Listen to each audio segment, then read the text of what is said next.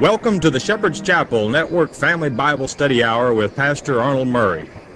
Wisdom is understanding God's Word. Pastor Murray's unique teaching approach brings God's Word alive with meaning as he takes you on a chapter-by-chapter, verse-by-verse study of God's letter to you, the Bible.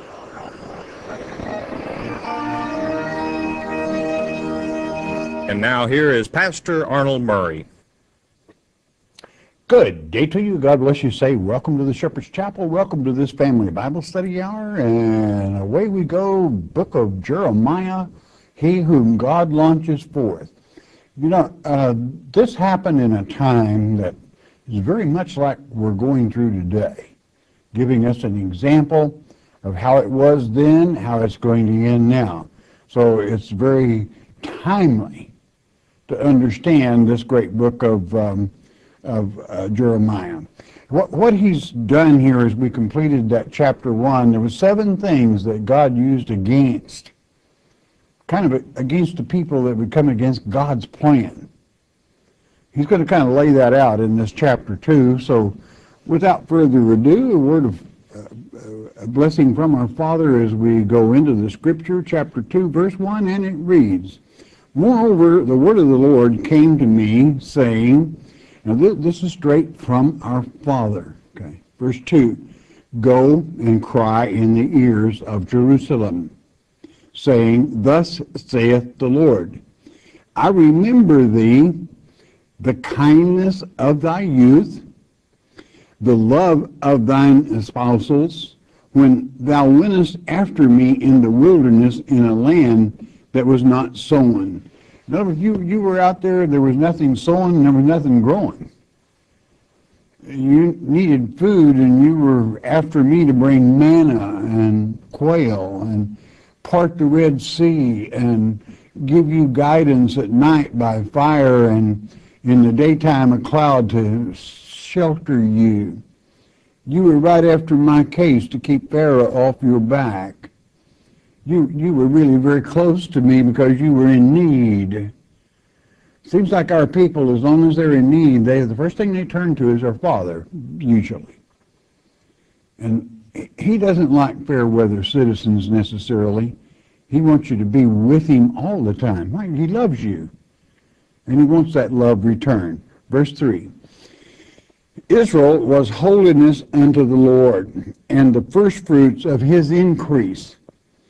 All that devour him shall offend. Evil shall come upon them, saith the Lord." If the Lord says it, hey, it's going to happen.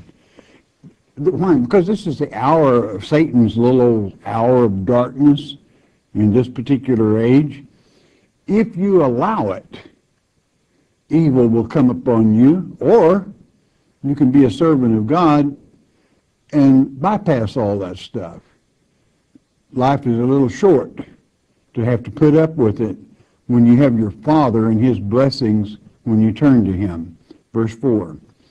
"Hear ye the word of the Lord, O house of Jacob, and all the families of the house of Israel." This is to the whole house, everyone. See, Jeremiah is written to Judah. We're including the whole family here now. Verse 5. "Thus saith the Lord, what iniquity, what sin have your fathers found in me?" God speaking. "That they are gone far from me, and have walked after vanity, and are become vain." They're empty-headed. They're void. They attend Beth Aven, a house of nothing, instead of the house of God. And Father said, what have I done that caused them to do that? Again, I'll repeat, I fed them quail. I fed them manna. I guarantee I will protect you if you turn to me, and parted the Red Sea, brought you freedom. What sin can you lay to my charge? And naturally the answer is zero, nada. Verse 6. Neither said they, "Where is the Lord that brought us up out of the land of Egypt?" that led us through the wilderness, through a land of deserts and of pits, through a land of drought and of the shadow of death, and through a land that no man passed through, and where no man dwelt. Who could do that other than our Father? There was nothing out there. God had to provide for them all the way. And what Father is saying, it seems to me like they forgot about that pretty quick. Seems like they don't remember calling on me, asking my help. And it would seem now they find their substance in the world, whereby they think they can build things on their own and leave me out of the picture. Well, inasmuch as God creates everything, that's pretty difficult to do. If you can build some huge building and call it God's house, and you can almost worship that house, but He created every stick in it, every brick in it. Our Father created all things. He doesn't want you to worship some house, Beth Avin. He wants you to worship Him, to love Him. He has done nothing to you. Why would you turn on Him and go into the traditions of men that make void the Word of God, especially in this generation today? Seems like a lot of people do it, though. And they're out there in a land that there is no reason to it or common sense. And you can stand anywhere you wish to through the ether waves. You can hear on this hand and on that hand and this hand, that hand, a bunch of gibberish when God sent you a letter telling you exactly how it's going to happen.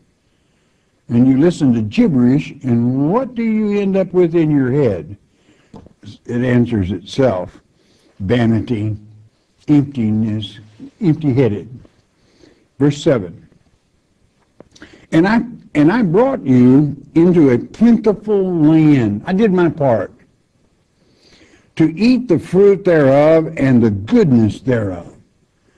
But when you entered, you defiled my land, and made mine heritage an abomination.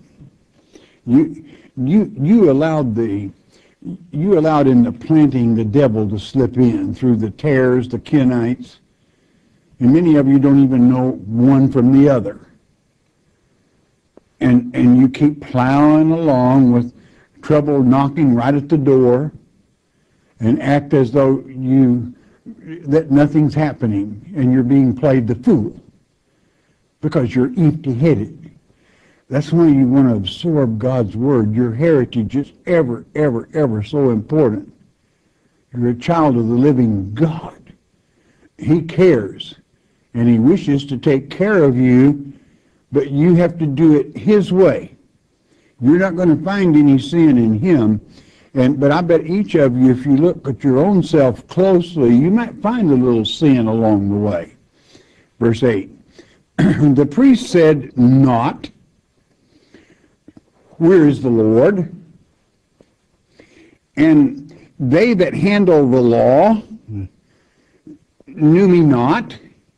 If you handle the law and you don't know God, you're not much of a lawyer. Okay. The pastors also transgressed against me, and the prophets prophesied by Baal, and walked after things that do not profit. Anything that is not of God, usually if you claim it is from God, you're in a heap of hurt, friend. Who is Baal? False teaching. Well, thank goodness no false teaching takes place today. Oh, you don't have to study God's Word, is what some of the so-called pastors and teachers and prophets say, because you're going to be gone, which is a lie. Nowhere is it written in God's Word before the seventh trump that anybody's going anywhere, and the false Christ comes at the sixth trump. Most children can count from 1 to 7. And yet, whole houses will turn on God's Word. You don't have to understand God's Word. You're out of here. That means you put your trust in man when Father is telling you different, because you don't listen to Him because of Beth Avin. because of vainness, which is to say empty-headed. That's a sad, sad state of affairs. God knows it, and he's watching. You can understand now why he would bring forth the word against 7 times in the last 2 verses of the last chapter. Verse 9. Wherefore I will yet plead with you, saith the Lord, and with your children's children will I plead. I'm not going to give up. I'm not going to give up on my creation. I'm not going to give up on the house of Israel. I'm not going to give up on anyone. I'm going to bring the Messiah, and those that believe upon him and follow me will find that salvation. You know, it's a good thing that God has a lot of patience, because if it were left up to man the way his children have done him, he would have disowned them. But no, God says, I'm not going to give up on you. I'm still going to plead. That means I'm going to make it available. I'm going to reason with you. Come, let's talk. Let's reason together. Verse 10. For pass over the isles of Chittim and see. Go look. And send unto Kedar. That's the dark skin. And consider diligently. You think deep on it. And see if there be such a thing. You see if any of them would do that.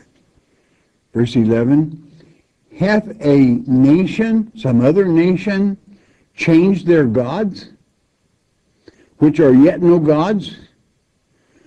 But in other words, they stick right with the stick, studying their voodoo and all sorts of religion. You're not going to change them. They're going to hang right in there on that. What God is saying, I kind of admire them for that. They at least don't wishy-washy and flip-flop. But my people have changed their glory for that which doth not profit. They traded in the truth. They traded me for Satan, that is wicked, that is evil. And they choose to follow him instead of my loving, leading, blessing hand.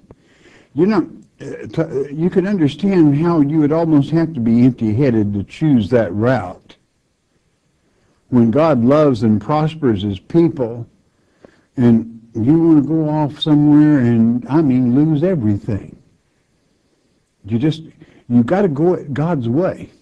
And as long as you stick with him and be patient with it, do it his way, meet the conditions, talk to him, ask for guidance, you're going to do just fine, because God loves his children. And as long as you don't turn, what he's saying here is a lot of these people, you go to these countries that have strange religions, they haven't changed their gods. They're loyal to that. But my people sure aren't loyal to me. They change all the time. Listen, tickling my ears, well, here's a church that teaches this, and this one laughs here, and this one falls there, but do they ever get back to reading God's Word chapter by chapter and verse by verse? And I'm not judging anyone, I'm just telling it like it is. Stick with your Father and his Word, and be blessed, be profited. Verse 12, be astonished, O ye heavens, at this, and be horribly afraid, be ye very desolate, saith the Lord. His wrath is building. He sees it. He understands it. Verse 13, for my people have committed 2 evils. Well, now, what is that? Well, let's find out. 2 evils. They have forsaken me, the fountain of living waters, and hewn them out cisterns, broken cisterns that can hold no water. And naturally, you know that Christ is the living water. That just as he met the little woman at the well in the New Testament, at Jacob's well, And he said, hey, if you partake of this water, you'll never have to draw that water again. You'll never thirst. She said, I think I would like that. And he said, well, go bring your husband. She said, don't have one. He said, you rightly speak. You've been divorced 4 or 5 times, and you're not married to the old boy you're living with now. And she said, I kind of sense maybe you're a prophet. And he converted her. She went into town and brought all the town out. God uses whomever he wanted to. He used that woman to convert a whole town into truth because it was the living water. Now, I want you to understand the equation here that God is giving you. What is a fountain produces water. It bubbles, it gushes, it comes forth. A cistern does not produce water.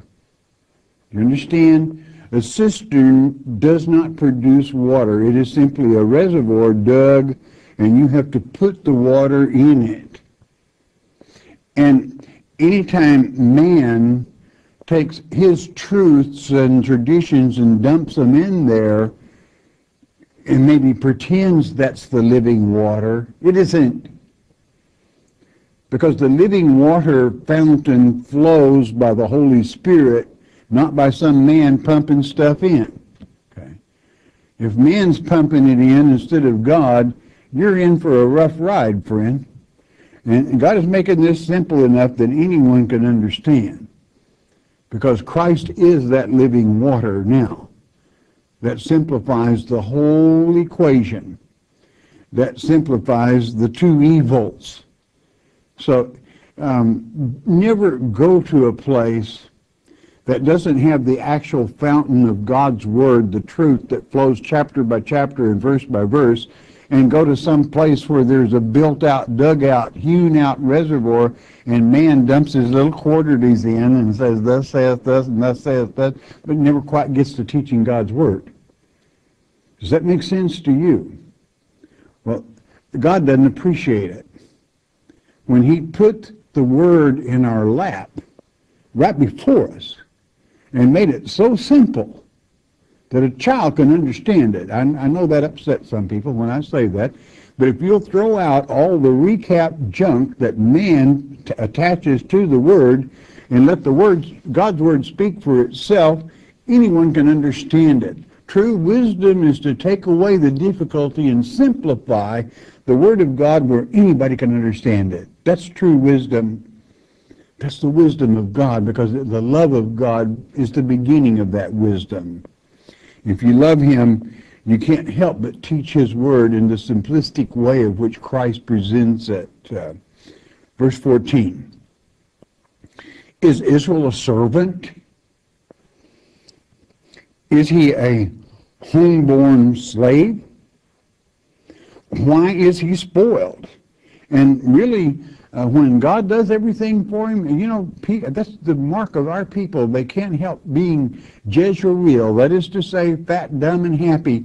When God blesses, they just seem to forget about God and want to kick up their heels and run wild.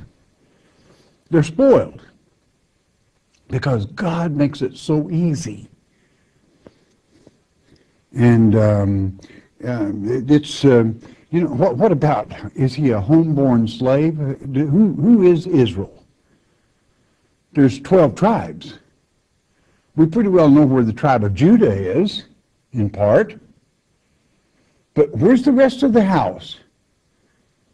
They call themselves Gentiles, when they're truly the offspring of the living God in the house of Israel that he promised would be as numerous as the stars of heaven and the sands of the sea. Where are they? Again, I say, you know where Judah is. The house of Judah and the house of Israel are two separate entities today. They will be joined back together, but not yet. So what God is saying, look around you and tell me, are you homeborn? Do you know who I am? Do you know who you inherit from? You inherit from our Father. That's what your heritage is. But you got to claim it. Verse 15. The young lions roared upon him and yelled, and they made his land waste. His Cities are burned without inhabitant. And so it is that when you forget the traditions, and when you forget about our Father, and when you allow the old lion Satan, this is not the Lion of the tribe of Judah, to come in, he will devour you. He'll take you over, but it will seem so sweet. Verse 16, and listen to this one. Also the children of Noth and Tahpanhes have broken the crown of thy head. You run off down to Egypt to get Egypt to protect you, and they let you fall flat on your face. They couldn't help you do anything. You don't depend on nations. You depend on God. You turn your back on God and run down and get Pharaoh to help you rather than listening to the Word of God, and guess what? You're going to have happen just what happened before. If you think today you could lean on Egypt, you are sadly mistaken. If you think today that you could lean on the brotherhood even, you are sadly mistaken and misled. We have our Father. That's who you must lean on. That's who you must listen to today. 17, hast thou not procured this unto thyself? You let it happen? In that thou hast forsaken the Lord thy God when he led thee by the way? He showed you the path. He guided you, offered that guidance, and no, you snuff at the air and go the way of the nations. Politics. 18. And now, what hast thou to do in the way of Egypt? To drink the waters of Sihor? Or what hast thou to do with the way of Assyria? To drink the waters of the river? Do you understand what it's saying here? It's prophetic in a sense. It says you can drink out of the Nile or you can drink out of the Euphrates. It doesn't matter. It will not fill you. You have to drink from the flowing fountain of the living God. The waters that will allow you to never thirst spiritually. You can't let a river or man pour it in a cistern, because God's Word flows into your heart, mind, body, and soul. And it brings God's love and His blessings. So don't go the way of man. Don't lean on man. Well, we have to get our allies together. Give me God and you take the allies. It's time to look up and do it His way.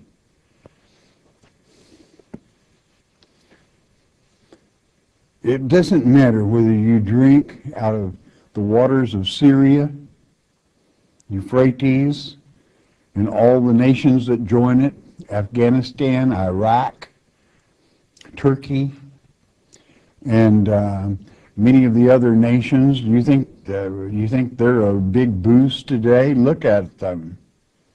What's happening there? Have they turned to God? Is it safety there? I think it answers its own, the question answers itself. Verse 19, thine own wickedness shall correct thee. You're going to wise up someday. And thy backsliding shall reprove thee. Know therefore and see that it is an evil thing and bitter that thou hast forsaken the Lord thy God, and that my fear is not in thee, my love, saith the Lord God of hosts. What are you saying here? You ask for it, and boy, are you going to get it. I tell you what, this is a generation that it is dangerous for you to turn your back on Yahweh, the living God, the Savior, Yeshua of this whole world, for those that will believe upon Him in peace and contentment, not bloodshed, not murder, not blowing up little children, as some would do. but loving the Heavenly Father and having His blessings in a nation that is free to worship Him in His Word, chapter by chapter, verse by verse. A nation where we have the liberty and the license to broadcast to the world that real truth, that real Word, the saving message that brings peace and contentment from Almighty God to the world. Otherwise, hey, keep it up.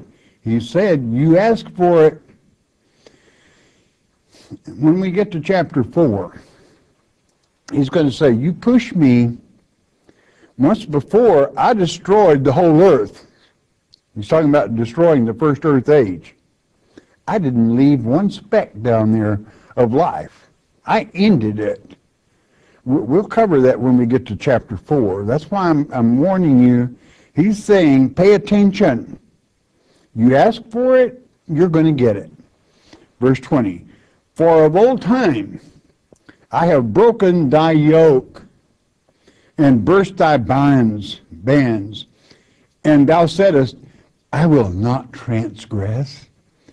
When upon every high hill and under every green tree thou wanderest playing the harlot, you do not stay true to the Word of God. You would rather play, I saw that little church over there, and it seemed like they were all so friendly and everything. I went over, and yes, they just welcomed me, and as long as I gave them everything I had, that I was one of them. And they said I didn't even have to know the Word of God, that they were all flying away. Well, that's not what God's Word says if you've ever read it yourself, if you've ever studied it. If you think that's the story, you've already forsaken God and don't even know it. Because the sixth trump before we ever gather back to Christ, and we will gather back to Him, we've got work to do. Who do you think in Mark 13 is going to be delivered up before the synagogue of Satan? You think some sinner is? No, it's God's elect. It's Christian. They're not gone. They're here to stand against the false one. Have you ever read it? It's real easy, Mark 13. It's laid out exactly what will transpire so that a child can understand, and I'll say that and back it up. So don't turn your back on God. He doesn't like it, and you see, He's in power. Whether you like it or not. It may seem like Satan gets his little way, but you start playing with other fire, that strange fire, you'll be burned. 21. Yet I had planted thee a noble vine, wholly a right seed. How then art thou turned into the degenerate plant of a strange vine unto me? You know, here, have you ever read Christ's teachings about this vine? You know, Christ is the vine, and we're the branches, and God is the pruner. Okay, He whacks off branches that don't align with the program. Also, He gave you a parable of the tares. What have you turned into? A tare? A strange plant? And Jesus made it very clear in Matthew chapter 13, beginning with verse 35, what happens to the tares that are among the wheat. He said, He let you know who planted that strange vine. It was the devil. And that espoused the first murderer. Where did that murdering heart come from? The devil, of course. Have you ever read it? That's the teachings of Jesus Christ in Matthew chapter 13. The strange seed, the vine that doesn't fit, degenerate. And you don't want to go there. You want to stick with God's Word, the truth, line on line, chapter by chapter, letting God speak the truth. And don't be deceived in these last days. They trade They trade the truth for fictions, and Satan is that fiction, the liar, the murderer. 22. For though thou wash thee with nitre, that's pretty strong chemical, my friend, and take thee much soap, yet thine iniquity is marked before me, saith the Lord God. I see it, I know it. I don't accept it. Verse 23, how canst thou say, I am not polluted? I have not gone after Balaam. See thy way in the valley. You know what that valley is? It's Hinnom. Know what thou hast done. Thou art a swift dromedary, traversing her ways. You're like a female camel in heat, chasing after lovers. That's what you're like in your religion. You chase after false teaching. You want to tickle my ears, show me something new. There's nothing new under the sun. Our Father is the same yesterday, He is today, and He shall be forever. But what He's saying, you get all lathered and you're bent out of shape and you're going wild. Verse 24, a wild ass used to the wilderness that snuffed up the wind at her pleasure in her occasion. Who can turn her away? Nobody can stop her. All they that seek her will not weary themselves. In her month they shall find her. Her month of heat, when she comes into heat, you can't control her. That's the way God's children are when they seek these false teachings, traditions of men that make void the Word of God. And God is strongly against it. The two evils are there. Do not participate when man puts in the water and it is not the living water, that is to say the truth of the living God, or you will be deceived. Our Father puts it a little straight at times because He wants to get your attention. Why? He loves you. He wants you to see the danger when you pull away from Him and His Word, His truth. It's a dangerous thing. You can really, you can get so wrapped up in the traditions of men that you can forget. And He uses those examples whereby you can visualize it and know how crazy they can be sometimes. You don't want to go there. Don't miss the next lecture. All right, bless your heart. You listen a moment, won't you please? Ezra and Nehemiah. These two books are necessary to understand the returning to the Father in that sense of the example set forth in the end times of the rebuilding of God's most favorite place on earth.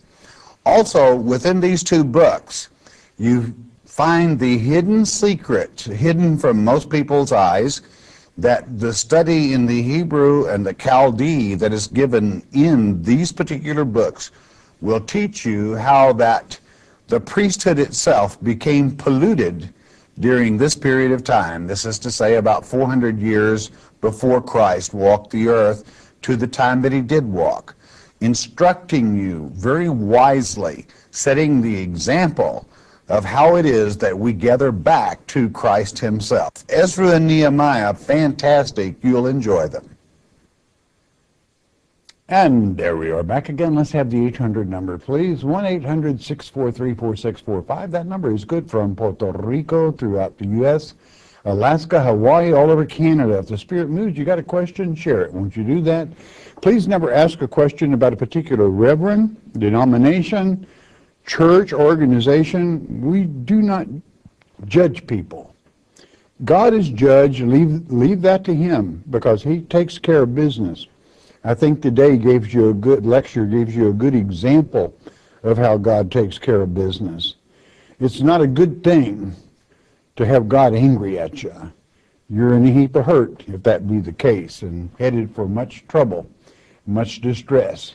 So always let Him know you love Him. Repent and have a good life. That's what he wants you to have. So don't go the way of the world.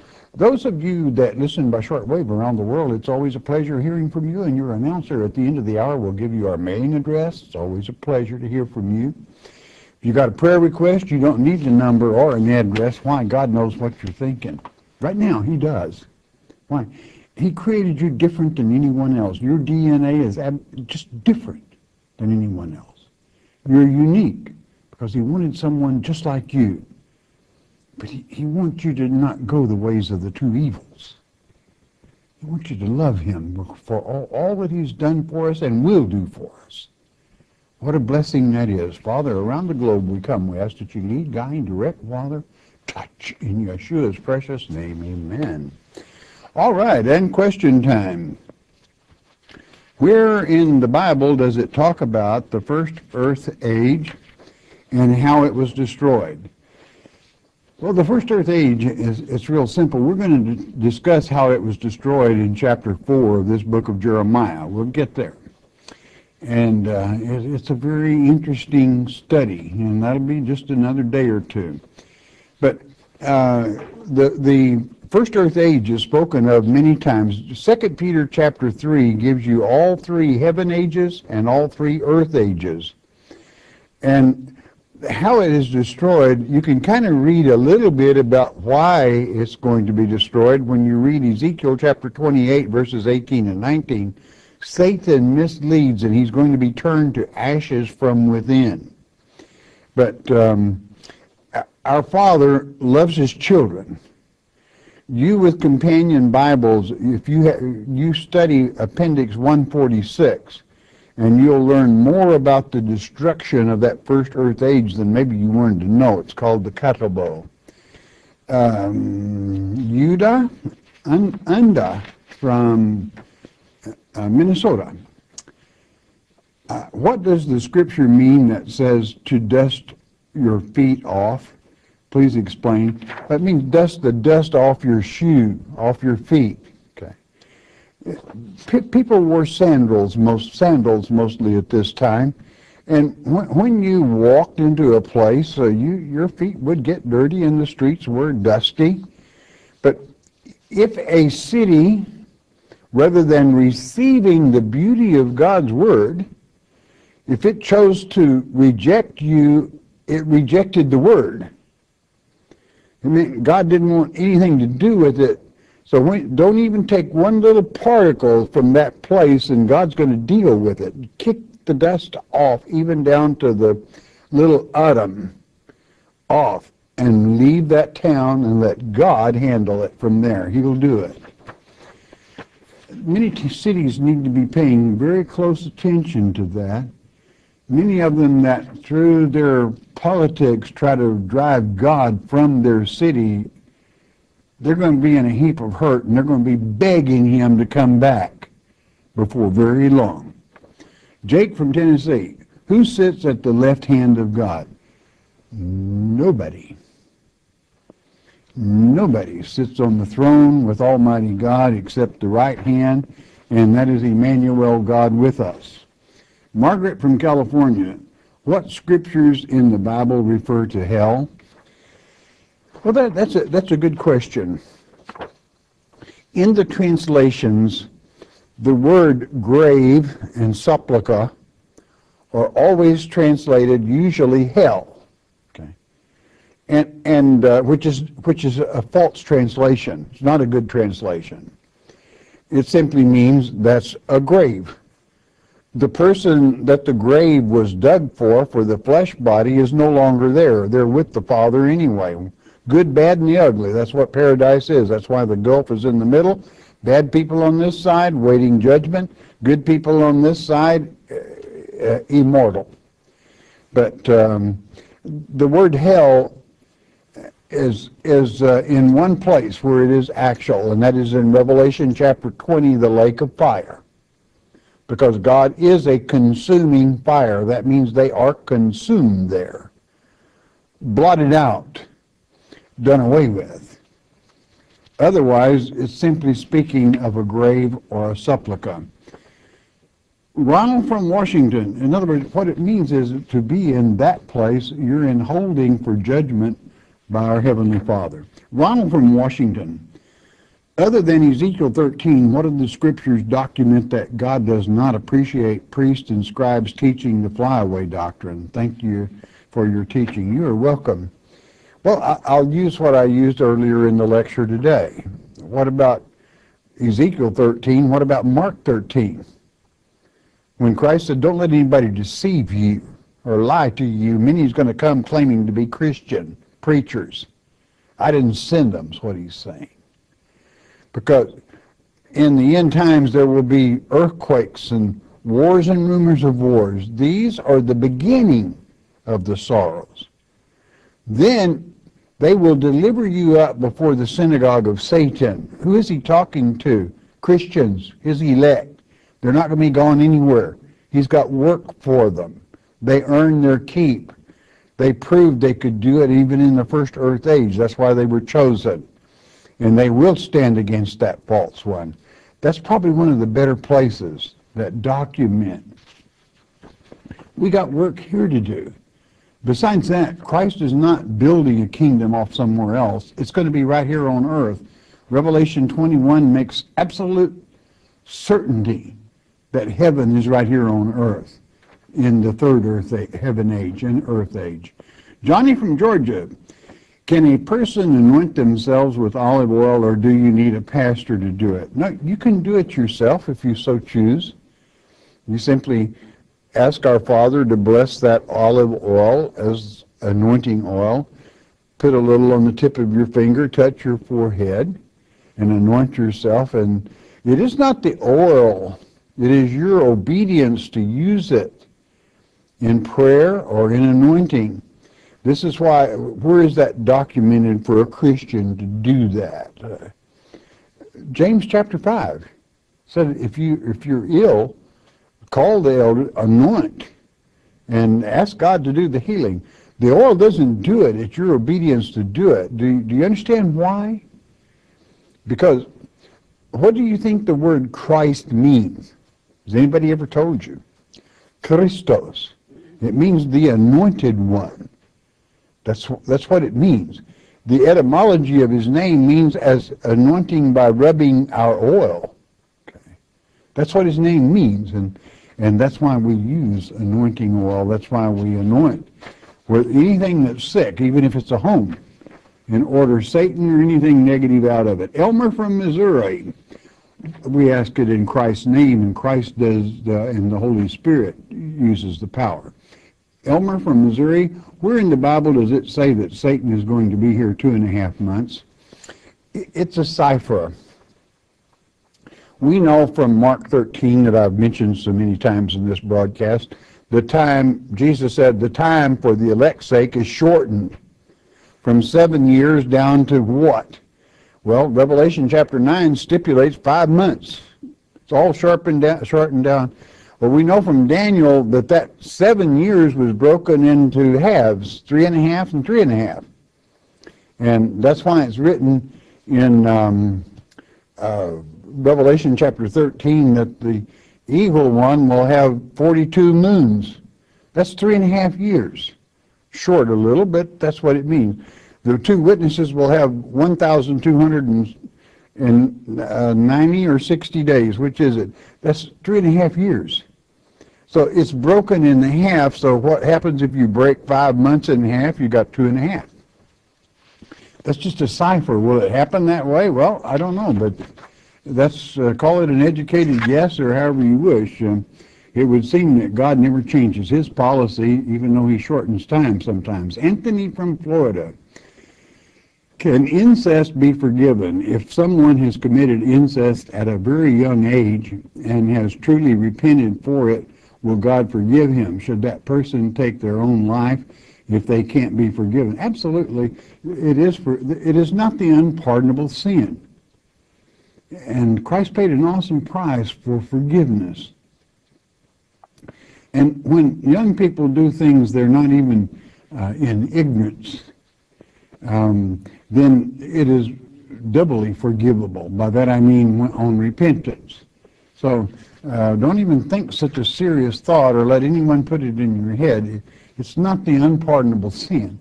Repent and don't even bring it up again to God or anyone else. It's erased.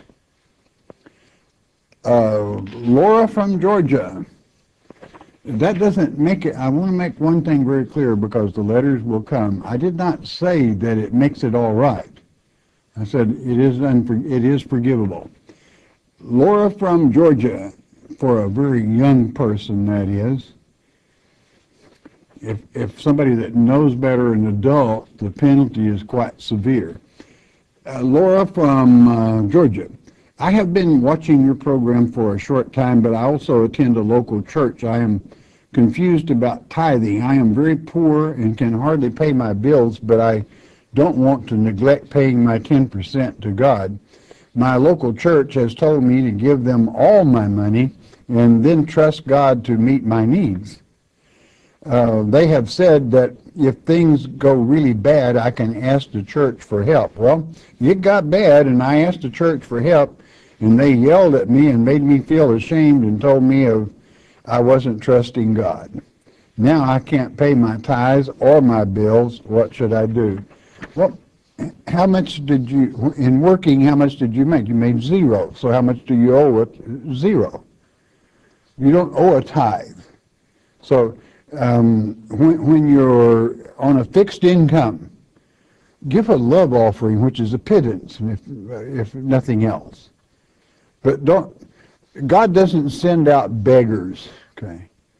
And when a church, it does not even make common sense for someone to say, give all of your money. How are you going to pay your bills if you give the church all your money? You know, you expect a miracle. You see, God doesn't entertain fools, and I'm not calling you a fool, but only a fool would listen to a church like that. Okay, that's just the way it is. I'm not calling you a fool because you've outfoxed them. If I were you, I would really think very seriously about continuing there if they made light of me in that way. Pay your bills and buy food and your medicine and a love offering, little pittance, if it's possible. John from California, are there any scriptures that describe Jesus' appearance? Sure. Probably one of the better ones is Isaiah chapter 53, where it gives his credentials, and then it says he lacks nothing comely and beauty. In other words, he was a beautiful person, handsome, and lacked nothing, had it all. Of course, you know something? In Ezekiel chapter 28, along about verse 10, somewhere along in there, Christ, our Father, said to Satan, I made you the full pattern. That's Tyrus, which is rock in the Hebrew tongue. He's not our rock, he's a fake rock. But made him a beauty too. That's why a lot of people are deceived by him if they're not careful. Stella from Kentucky. Excuse me. Is it a sin for women to wear pants and cut their hair? You know, when Deuteronomy was written, men wore skirts. Okay? A pantsuit is not men's clothing. Besides, let's get down to the nitty-gritty. When it says a woman should not wear men's clothing or that pertains to man, it means a woman should not do the sexual part for a man in a sexual act. And quite the other way around, even so with man. Man should not do that. But what about hair? And you're talking about 1 Corinthians chapter 11. It's talking about you have to have your head covered. It's not with hair. Doesn't matter whether you cut your hair or not. It's having Christ over your head because of verse 10 of that 11th chapter of 1 Corinthians, because of the angels. Those fallen angels are going to be kicked out. They're returning back again in this generation. They look for women. And with Christ over your head, you don't have to worry about it. Deborah from New Jersey. My question, Pastor, is it wrong to leave my aunt in a nursing home after suffering from a major stroke in June 2010? She is my military dependent. The doctors, nurses, along with the caseworker, said she needs 24-hour care, which I cannot give her because I do not have the handicapped equipment, shower, bathing, and so forth. Navy retired, Semper Fi. You know, your love for her gives her 24-hour treatment. She needs it. And being your dependent, don't feel that you are neglecting her. You're visiting her, and you're seeing that she has that ample care that she needs in that condition. When a person tries to take care of somebody that has problems physically, mentally, and otherwise, it's just not fair to that person, the handicapped person, because they need that care and need to be monitored. You're doing a good thing, and God loves you for it. Butch from Oklahoma. Pastor Murray, do you or do you not burn in fire until you are no longer exist? Or is hell just a grave where a person is not tortured or burned? Well, the lake of fire is very much a lake of fire, but it blots out. And in spiritual bodies, this is difficult for some to understand. You got to come with me. At the beginning of the millennium, that's the last 1,000-year period of the millennium, everybody is changed into a spiritual body. A spiritual body does not know pain as we know pain in the flesh. Okay, it's non-existent in that respect to a spiritual body. And this is why it states God is a consuming fire. And it's for spirit. It's something that we do not see today, nor some could completely understand. But when you go into that lake of fire, don't worry about being tortured. The spiritual body feels no pain. But certainly it is erased so that we don't even remember them anymore if they don't make it. That's why there are no tears in heaven. You don't remember those that didn't make it. There's nothing there to weep over. They're just not there, and they're gone up here as well. And so it is. God is a consuming fire, and he blots out what doesn't belong. We're going in for the long run. We got a lot of trouble now. We can see the wickedness.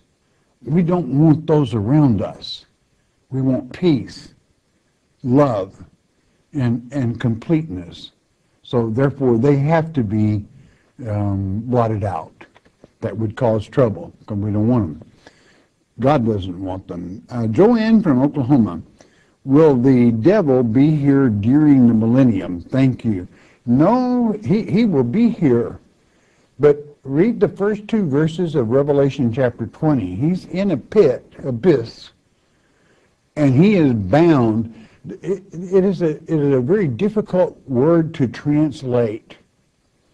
It means there is a band around him, a containment band, that not even his spirit can escape from it.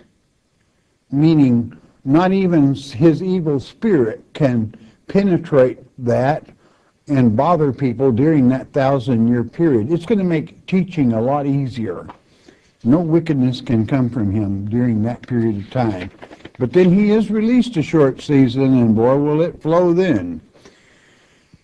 Okay, we got Edwin from Wisconsin. My wife Janet passed away in August 9/11. Well, bless your heart. Will she know me as her husband when I get to heaven? Of course she will. You can find documentation for that in Ezekiel chapter 44.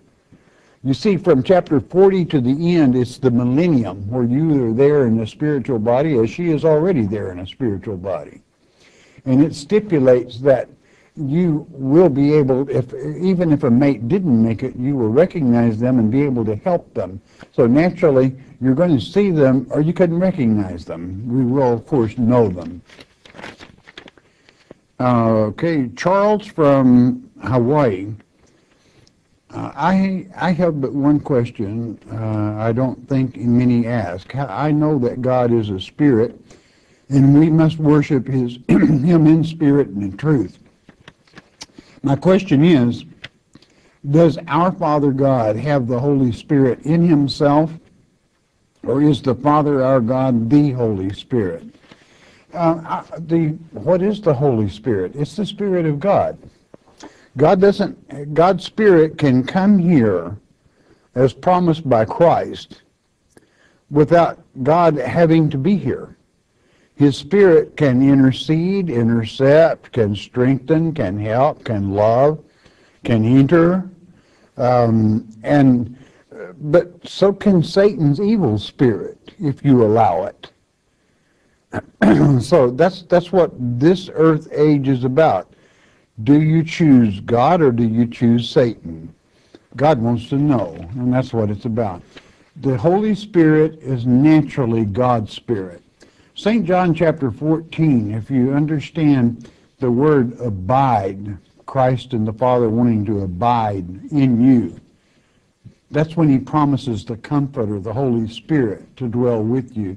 You might make a little study of St. John chapter 14, and I'm out of time. Hey, I love you all because you enjoy studying God's Word chapter by chapter and verse by verse, but you know what? Most of all, God loves you for it. Hey, it makes His day when you read the letter He has sent to you. It shows your love for Him. And when you do that, when you make His day, boy, is He going to make yours. You can count on it. Why? He loves you.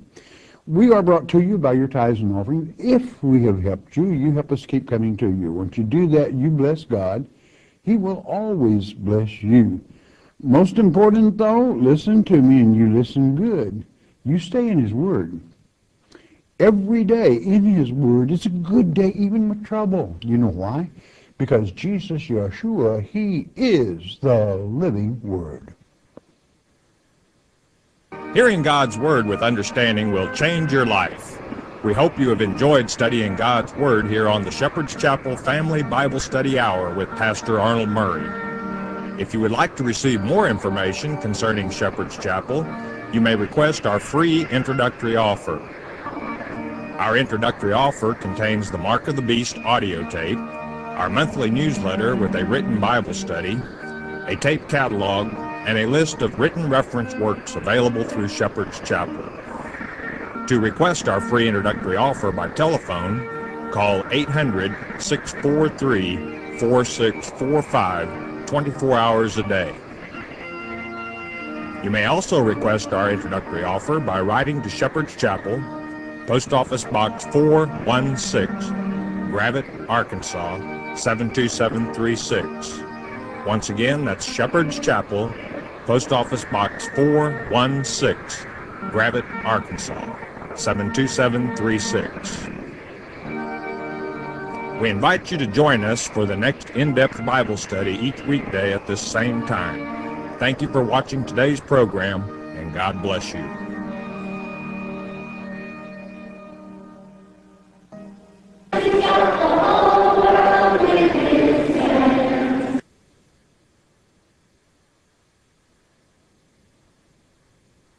The Strong's Exhaustive Concordance of the Bible is an invaluable tool to the serious Bible student. The Strong's Concordance lists every word used in the Bible and every passage where the word utilized may be found in the Scriptures. With the assistance of a reference numbering system, the English reader may easily translate any word back to the original Hebrew, Chaldee, or Greek in which God's Word was written. The Companion Bible is a unique study Bible. In addition to the text of the King James Version Bible, an extra wide margin contains a wealth of information not found in other Bibles. A system of structures or outlines employed by the Companion Bible will allow the readers to rightly divide the Bible. The use of these structures help the reader follow the subject matter, and therefore they are critical to an understanding of God's Word. The 198 appendixes found in the Bible cover a wide variety of topics and information which will enlighten your studies. The Companion Bible and Strongest Concordance are a must for the serious Bible student.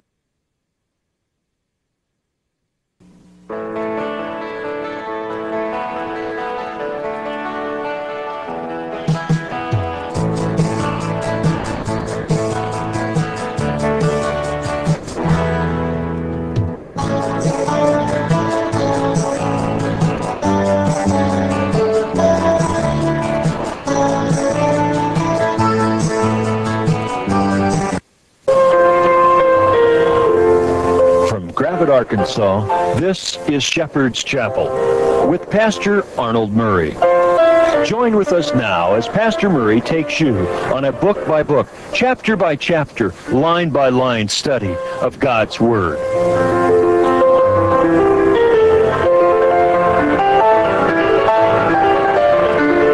Now, here is Pastor Murray. All right, good day to you. God bless you. Welcome to the Shepherd's Chapel. Welcome to this Family Bible Study Hour. We just praise God for the privilege of being able to study His Word with you. You know, man's word sometimes can be reassuring, comforting, but then you've always got to go double check it out in God's Word, so why not just stay in the Word and have the surety that you're on the right track. That's the way I feel about it, and that's why we have the format of teaching chapter by chapter and letting our